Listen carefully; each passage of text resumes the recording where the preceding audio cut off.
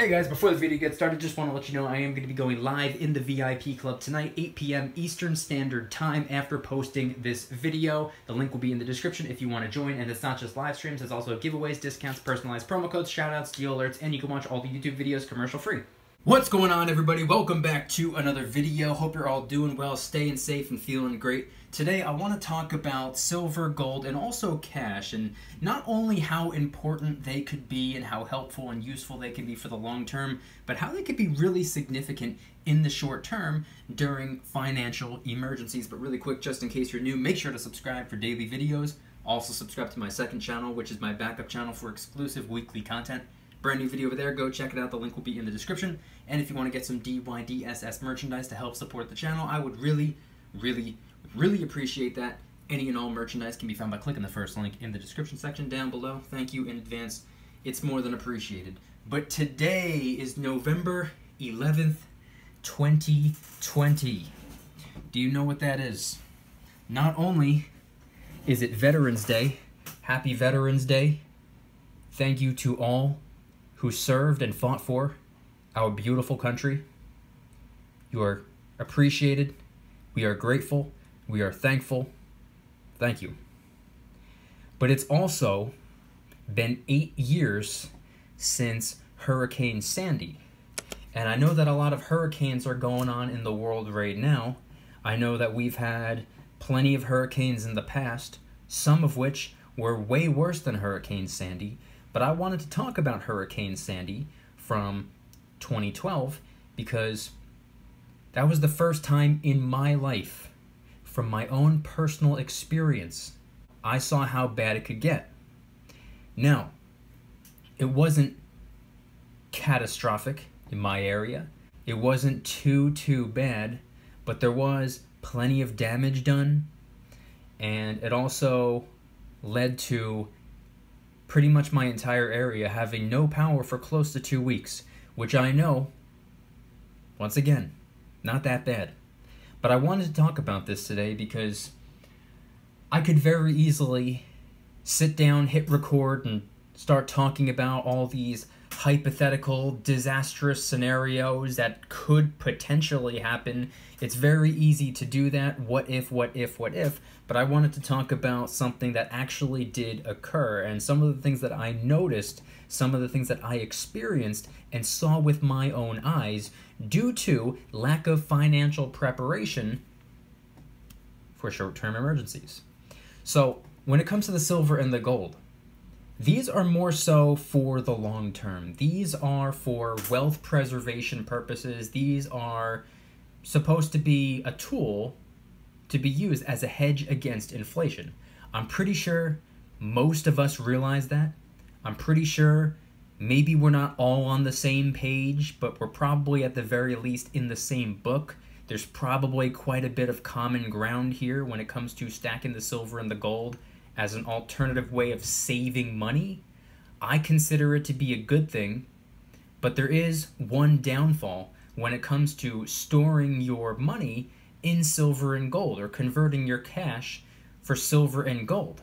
The reason I say this is because silver and gold, they do have a problem. The funny thing is, the problem is simultaneously the solution. Let me explain. I've always viewed silver and gold as a money-spending deterrent. This is a good thing for people that are reckless spenders. Maybe they are obsessive consumers. They have a hard time going 15 minutes without buying something that they don't need. If they took their cash and put it into silver, it's being saved, but it's also unable to be spent unless you first go and convert that silver or gold back into cash. It requires a middleman, which is potentially a bad thing in some people's eyes. I don't consider it to be a bad thing, but even though silver and gold are very liquid, it requires an extra step. You have to first go to the coin shop, you have to go to a pawn shop, you have to part ways with it online, you have to do the whole shipping, and it's a little bit of a process. It can be very quickly done just by stopping by the coin shop, trading some silver for a little bit of cash, and getting on with your day. But some people don't have the 10 minutes that would take. Some people's coin shop is 30, 40, 50 an hour, 2 hours away. So when it comes to financial preparation, yes, I am stacking the silver and the gold for the long term. I am not stacking this for the short term. What I'm stacking for the short term would be not money, some currency. Here's the same $75 I use in practically all of my videos. They're practically falling apart, so I thought it was time to replace them. Here's a little bit of cash, and I'm stacking cash. I've been stacking cash alongside my silver and gold for the last couple of years. No, this is not all of it. I've been stacking a little bit of cash alongside the silver and the gold because Hurricane Sandy back in 2012 really woke me up to the significance of preparation. Something that I had learned, not only preparing yourself for hurricanes and how to combat certain issues that can come along with heavy winds and whatnot, like property damage and all that, generators, flashlights, we know all that. Something that we don't take into consideration is that when the power goes out, sure, you could walk around the house with a flashlight, absolutely. But what are you going to do if you need to go to the store? What if there's something that you need to buy? What if you go all the way to the grocery store like I did in 2012 during Hurricane Sandy, and we're all walking around with our credit cards and debit cards, but there's no power? See, the grocery store that I went to, yeah, they had a generator, but that was just to keep the lights on. It was cash only for the time being because credit cards and debit cards were electronic transactions. Electronic transactions cannot be made without electricity. So it was cash only. And I remember seeing a lot of people pull up to the grocery store in their brand new BMWs and whatnot. Men getting out of their cars with their suits. Women getting out of their cars with their fancy Louis Vuitton bags. Very clearly, middle class, upper middle class. People that were not financially struggling. But all they had were pieces of plastic which supposedly have their currency. But they couldn't use their credit cards, they couldn't use their debit cards. So one might say, not that serious, not that big of a deal. You could very easily just stop by the bank really quick before you go to the grocery store. Use your debit card to withdraw a little bit of cash. But again, that requires electricity. What if the power is out? I'm not talking about just a simple power out just because there's a storm. I'm talking about a really bad hurricane, something that did quite a bit of damage, and a lot of people are struggling. Now granted, that was really only a week and a half or a 2-week long period, very far from the financial hardships people have been going through this year, practically the entire year. But the point I'm trying to get across is, without power, you can't make electronic transactions. And I saw a lot of people who make pretty decent paychecks momentarily struggling. It wasn't necessarily because of their finances, but it was because of their inability to get their hands on cash. There were a lot of people who could not get the food that they needed, the water that they needed, the supplies that they needed at the grocery store, because they were so reliant on their little pieces of plastic. Swipe, swipe, swipe, swipe, swipe. Bing, bang, boom. It's easy. Simple. Don't even have to think about it. It doesn't require preparation to just swipe a little card. But what happens if your ability to swipe that card goes away temporarily? What if that happens? and you need cash. You cannot make any move without the cash.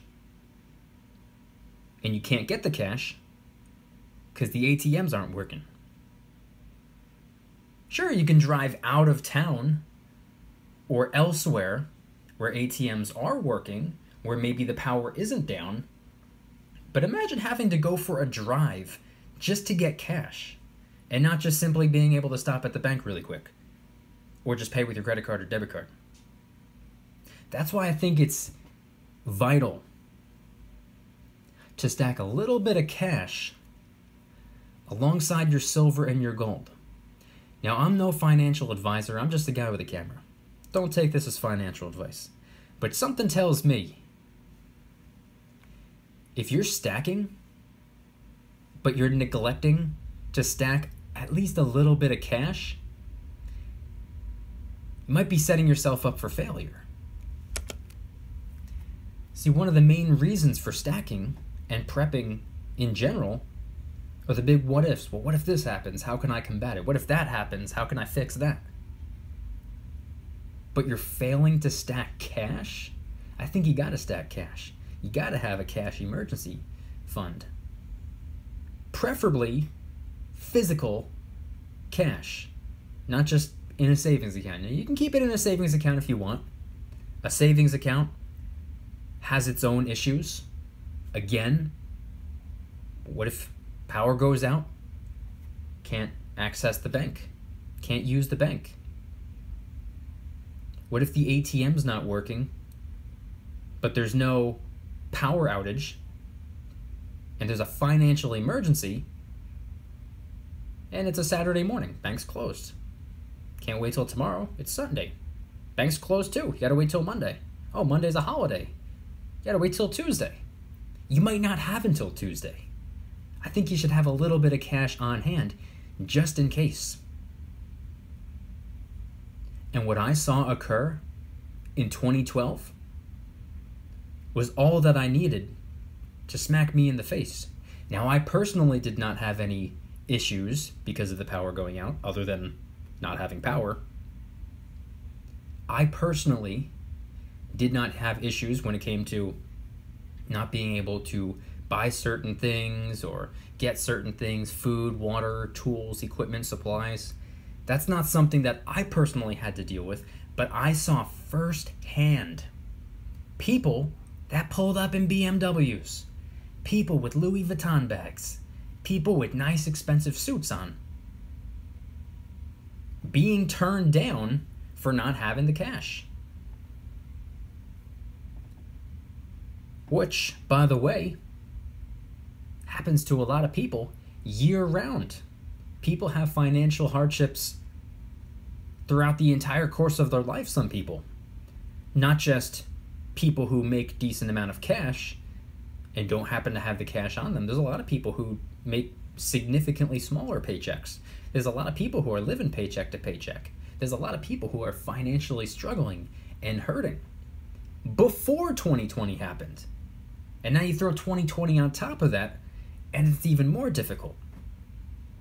A lot of average Joes, maybe you, maybe me, maybe him, maybe her, a lot of people experience financial hardships, which was one of the main reasons I started stacking silver and gold in the first place. I wasn't going through financial hardships at the time, but I knew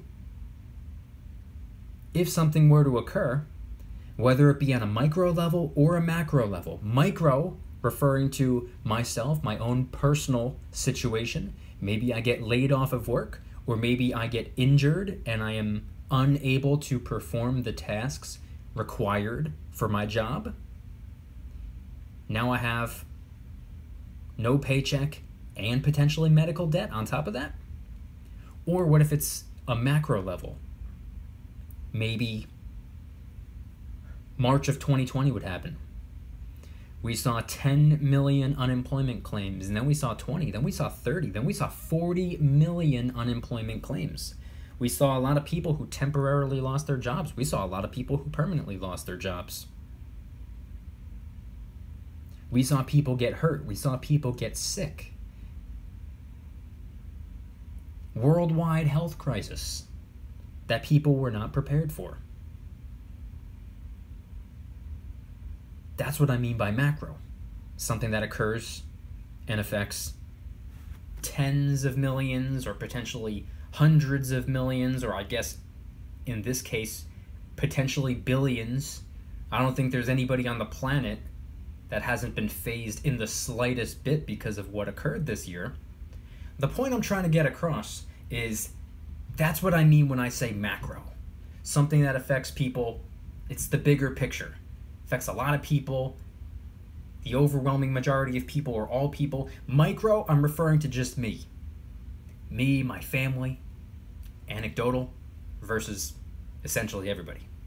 I knew that something could occur that could interfere with my ability to pay certain bills, buy certain supplies, keep a roof over my head, and have food on the dinner table.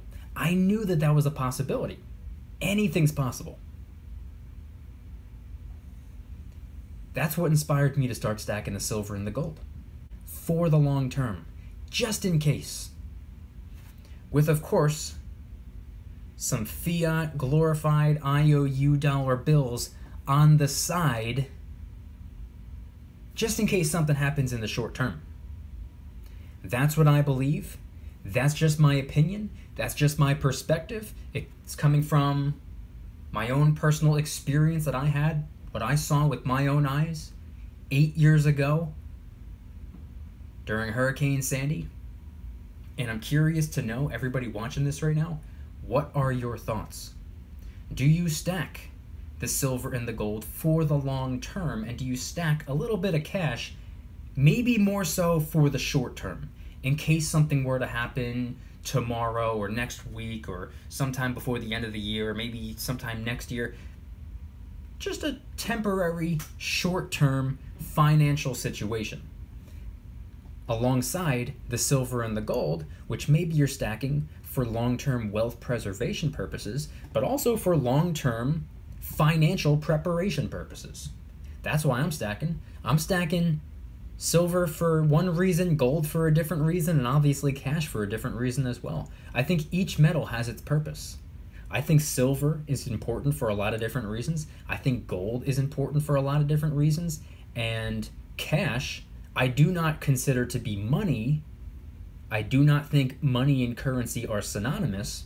But I will say, cash, in my opinion, is an incredibly useful tool.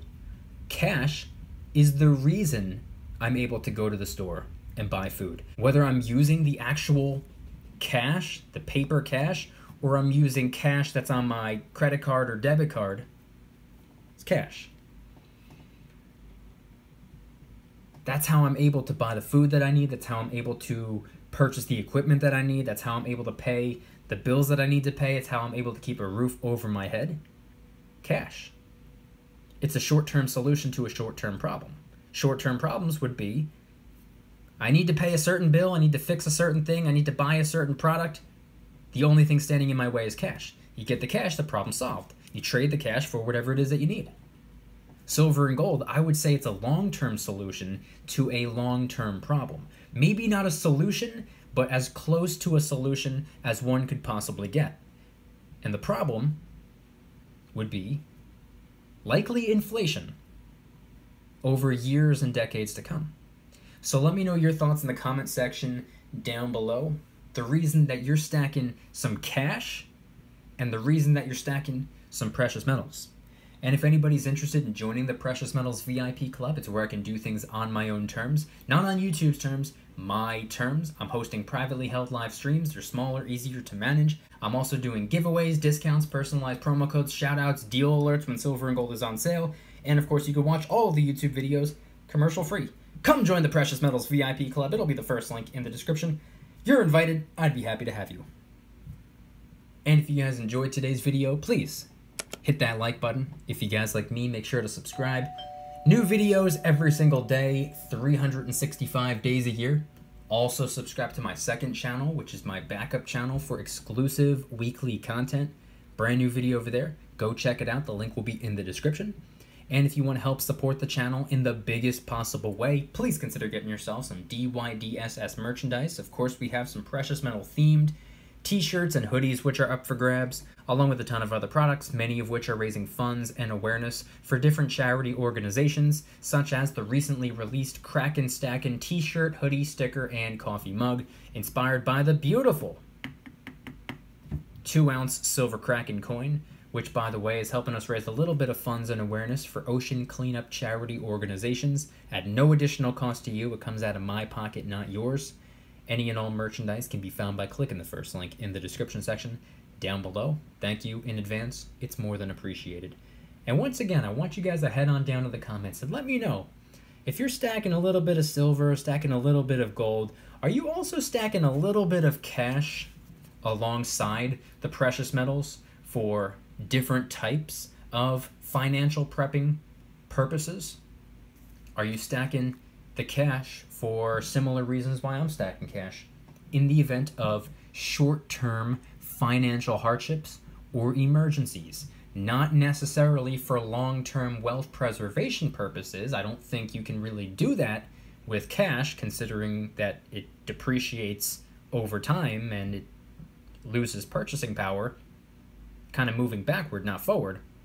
But head on down to the comments and let me know anything and everything related to today's video topic, and if you think that financial prepping is important, especially during times where there could be a hurricane. Head on down to the comments and let me know anything and everything related to today's video topic. Thank you guys so much for watching. I'll see you tomorrow, and remember, don't you dare stop smiling. Peace.